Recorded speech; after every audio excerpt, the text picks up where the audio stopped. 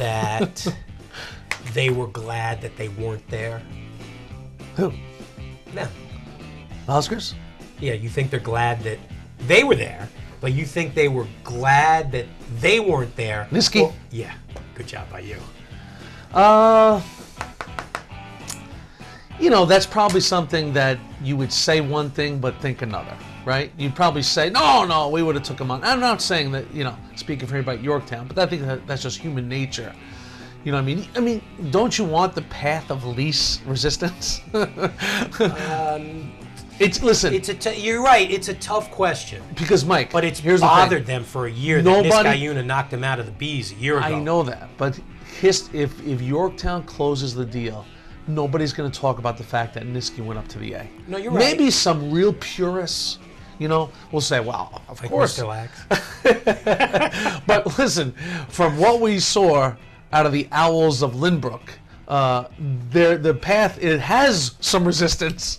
Owen Daly. You like this Lynbrook team, huh? Yeah, I do. You know why? I'll tell you why. And Bill Cherry texted this to me right after the game. He says, I enjoyed the game. How great does Lynbrook play together? Well, they do. Chemistry. They do. They're a chemistry-laden team, yeah. Okay? And that maybe they don't have all the movie stars that some of these other teams have. You're making Dave Marr sick to his stomach. No, I'm not. Now. You are. He's like, come on, Jimmy. But you know what? Hey, here's the thing. Here's my overall State of the Union for the Hudson Valley, okay? It is super weak for lacrosse. It's state championship week. You got the semis and the finals. They got 2 horses in the race. That's pretty good. They almost had 3. I know. We'll get to that. I know they did. Give Lakeland Panis. Hey, Lakeland Panis in defeat made as much news about teams in victory for how they played. But it's so funny because 2 of Lakeland Panis' losses this year energized me. You know how I've gone on and on about that Greenwich game earlier this year, 9-8, and this one you keep getting scores. Right. Following Isaac on Twitter, and it's like, man, they are not going away. Gutsy effort by them. Coach Lindsay's probably not a happy guy today either. I heard the officiating was not that good, but we'll get to that in just a second. Yorktown, is that what you heard? Where do you hear this stuff? I hear stuff. Now, do you think that Scotty Marr said, hey, Dave, Scotty Marr's the legendary University of Albany lacrosse coach. Yes. That's where the regionals were played. You think he said to his brother Dave, hey, come on up here, use our stuff? You think he did that, or is that a recruiting violation? I was going to say, I think if he did, nobody knows about it because, you got to be careful with that stuff. But that had to be nice for the Marr family. Yeah. Albany Academy never had a chance. It was 1-0 at this point when Nicky Bonatabas. That's way too much space for Nicky B. So it's 2-0 in the opening quarter. Look how beautiful the Albany facility is, by the way. I like the bubble in the background. Chris Alvarado. Is that where those Thompson boys were working out? Yes, sir. Makes it 4-0. They split the Heisman Award, too. Connor Veracruz, the Twarton. Yeah, the Heisman. Veracruz puts up Yorktown 5-0 at this point in the opening quarter. And then Nicky B. I hope Nicky B carries this confidence into this week because this is the Nicky B that people like to see. Moving, grooving, shooting, making things happen. And then Mikey Davukai. Wow, watch the release on this guy. It's quick and it's hard. You love this guy. I do. You know what? Some guys just know how to put it in the back of the cage. That's Mikey Davukai. And then, of course, the Rutgers bounder, Connor Veracruz, puts Yorktown up 10-1 in the opening half. Look at the move here by Alvarado. Feet, swims over, spin. Hey-yo! Nice bounce shot. I hope they had a good orthopedic surgeon up there at the University of Albany because he left that young man in his wake right there. Listen, 17-5. It's just a win and move on kind of situation, which hasn't been the case always with Yorktown. In these moments, in these rounds, and I don't know, Mike, what's better in a state quarterfinal, that you win 12-11 and you have to make a big stop like we saw on Long Island, or if you win a game like this, you're oozing with confidence. I don't know. I don't know what's your take, but hey, it's an impressive, emphatic win by Yorktown. Lynbrook ain't Albany Academy, I'll tell you that. And we said it right away. We saw a young man that we did not know a lot about, Owen Daly, for Lynbrook. Dominated the game. You and I have both said it comes down to the first drop of the ball when they place it down. Daly against Palmadesso. Guess who we're talking to?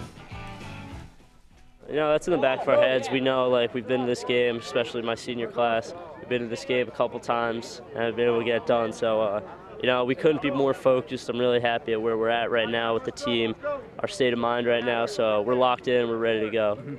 Well, we had walked past Niskayuna walking in here, and I'd been in this field in Niskayuna last year. I was pretty fired up, obviously. The guys knew where we were last year. We lost here, so just kind of set the tone of we weren't going to lose here again, and kind of motivated us to want to come out and play a great game and play hard and just, you know, really kind of come out and do what we got to do. You guys feel a pressure that you haven't won since '03, or is it more of an excitement that you kind of have a shot this year? I would say that it's more of an excitement. We talked with a bunch of alumni guys. They were saying, you know, obviously it's a huge game, but you can't let the pressure get to you. Just enjoy the time that you have left with your friends playing lacrosse. Put things in perspective that obviously it's just a game, even though it doesn't seem like it to some of the guys. But I don't know. We just got to enjoy the last little bit we got here. A week left at the most. So going next, you guys are going to face Lynbrook. They won by a goal. Yeah. What's the feeling on them? You know, it's any Long Island team. Any team that comes out of Long Island and wins the Long Island Championship is going to be a hard game. You know, if you've heard of them for 40 years, or if you haven't heard of them, a long time. So Lynbrook's a good team. They're well coached, and I've watched them on MSG Varsity a bunch of times, and they're a strong team. It's going to be a tough time. So hopefully it'll be a good game. You could tell Mar that was just get that game done with and move on. You're not going to see a smile out of that guy unless he can win his next 2 games. Good job by Isaac Cass, jumping in there doing a whole bunch of interviews. Isaac's a good man. No. You read his stuff? I do. He's good. He's all over it, and he always taps into the history.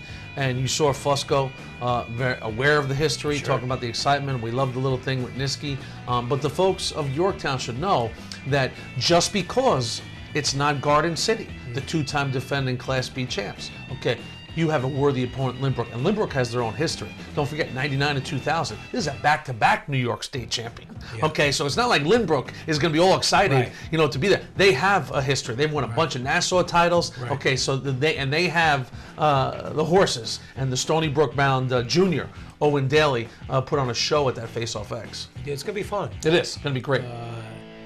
It's Wednesday at Hofstra, 5:30. I'll be surprised if it starts at 5:30, probably a little bit later, more like 5:45. Yorktown, 16-5, Lynbrook, 19-1. Now, those records are as of last week, so there's probably going to be a little bit of movement in the poll. I have said all year that I've been dying to get Bronxville into this poll for the sole reason that I love what Horgan has done. Yeah. Well, let's go. Let's go play, guys. Now, problem was all those upper echelon teams that they played, they lost heartbreaking games. Like they were right there in all of these games. Now, a couple reasons. They weren't healthy. Right. This was a team that was not healthy all year. And if you're a Class C school right now, the last thing you want to hear is that Matt Behrens is healthy and that Henry Grass. You know, Henry missed a couple of games, the concussion, the whole thing. These guys had 16 points the other day against Greenwich. Now let's make this note. This Greenwich team they played in the regional final ain't the Greenwich team they played up in Connecticut. Right. Different type of Greenwich team.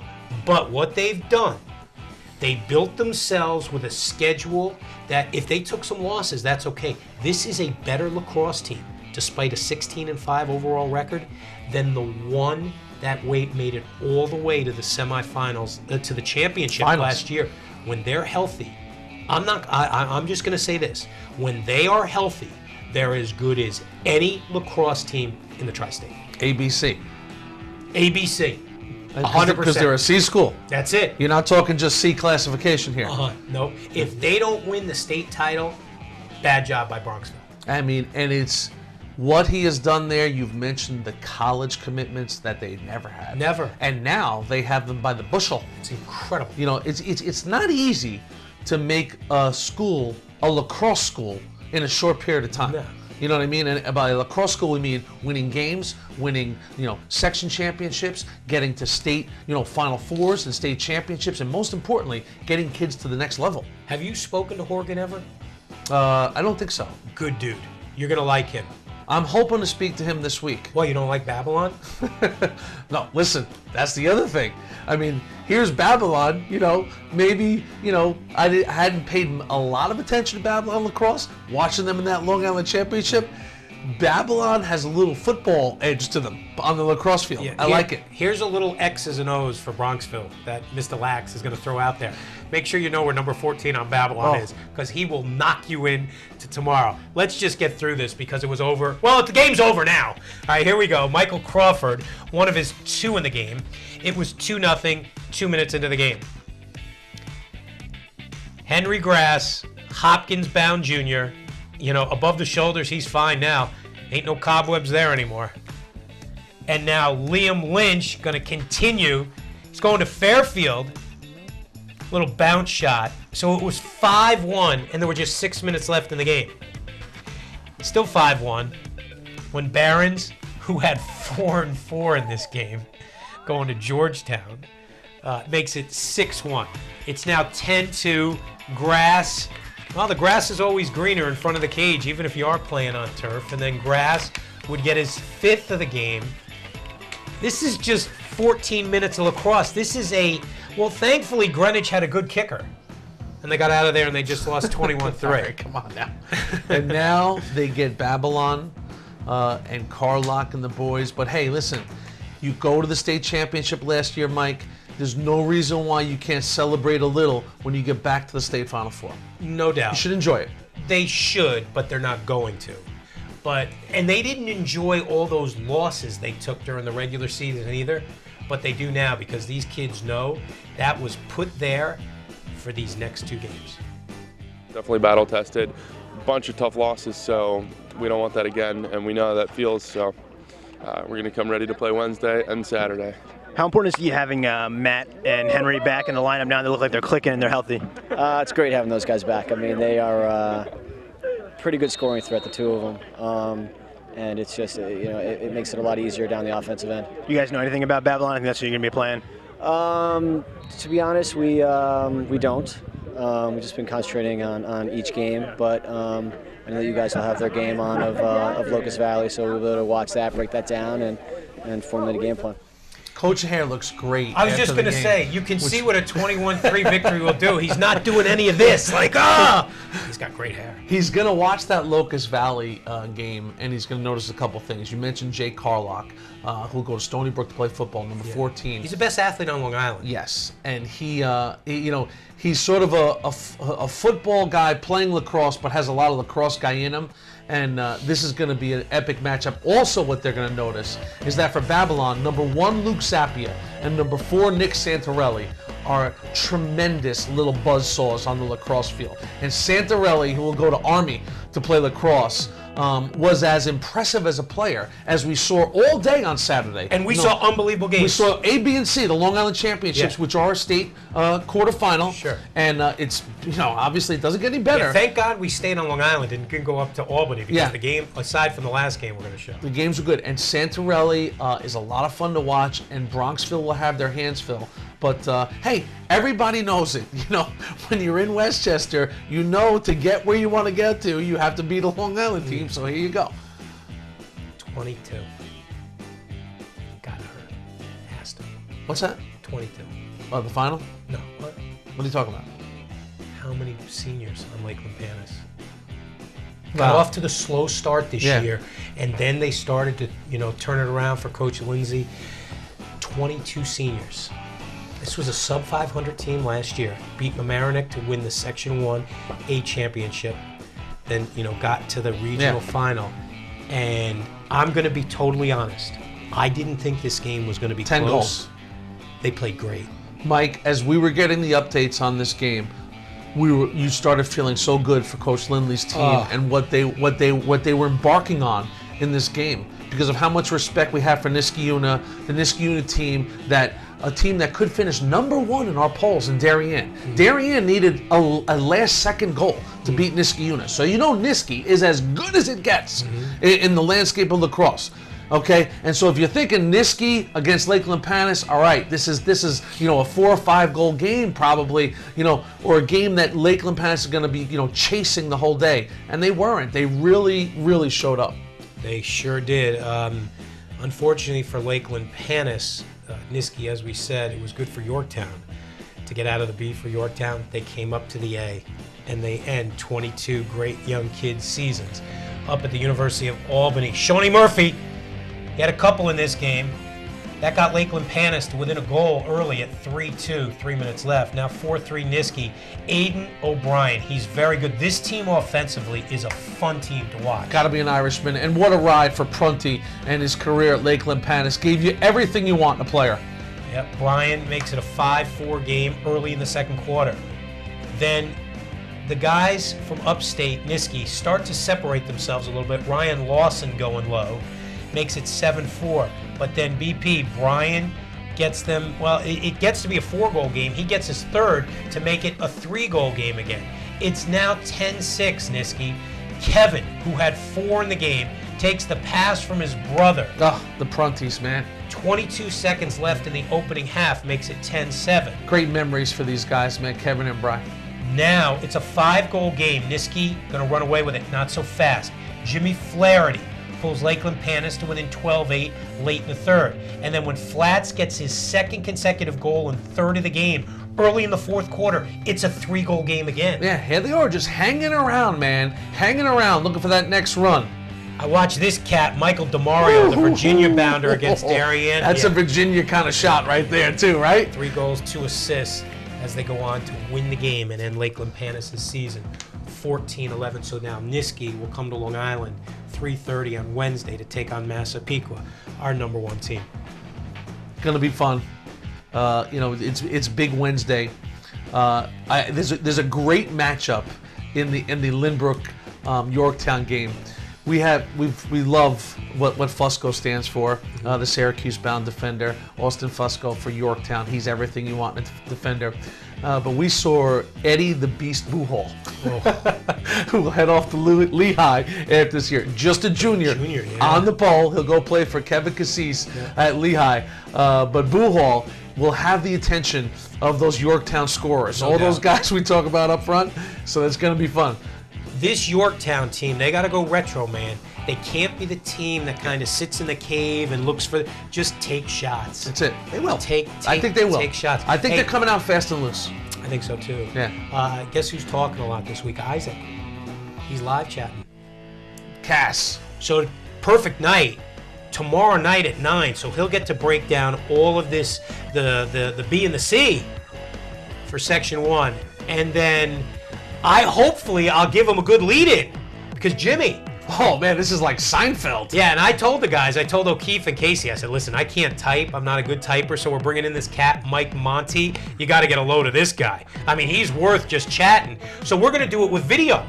So it's like the old days of a quick 60. Thank you, Stack. Thank you, Bri. The face going back and forth. And I will be picking a special rogue edition of Put a Face on It, where I will be picking the A, the B, and the C on this live chat, and then I'll do the overall state championship picks on our regular Thursday Put a Face on It edition. So let's play prognostication U.